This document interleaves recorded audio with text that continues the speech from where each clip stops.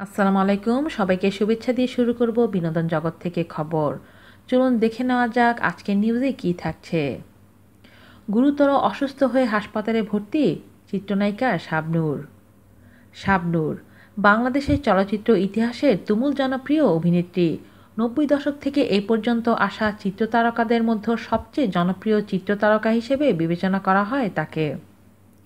প্রখ্যাত চলচ্চিত্রকার এতেশাম পরিচালিত চাঁদনি রাতে সিনেমার মাধ্যমে চলচ্চিত্রে আগমন শাবনূরের। প্রথম ছবি ব্যর্থ হলেও পরে সালমা শাহের সাথে জুটি গড়ে ব্যাপক জনপ্রিয়তা পান তিনি। একে একে এই জুটি সুপারহিট ছবি দিতে থাকেন। বর্তমানে চলচ্চিত্রে একেবারেই অনুপস্থিত থাকলেও সম্প্রতি মোস্তাফিজুর রহমান মানিক পরিচালিত এত প্রেম এত মায়া নামের একটি ছবিতে শুটিংয়ের জন্য প্রস্তুতি নিচ্ছিলেন, কিন্তু বেশ কয়েকদিন ধরেই তিনি অসুস্থ। শাবনূর জানান, ১ সপ্তাহের বেশি সময় কেটে যাচ্ছে, কিন্তু জ্বর কমলেও শরীরের ব্যথা কমছে না। ডাক্তারের পরামর্শে বর্তমানে বিশ্রাম নিচ্ছি। বিছানা ছেড়ে উঠতে গেলেই সারা শরীর ব্যথা করছে। চিকুনগুনিয়ায় আক্রান্ত হয়েছি বলে ধারণা। কিছু শারীরিক টেস্ট করতে দিয়েছি। আপাতত ডাক্তারের পরামর্শে বাসাতেই বিশ্রাম নিচ্ছি। জানি না এই ব্যথা থেকে কিভাবে রেহাই পাবো।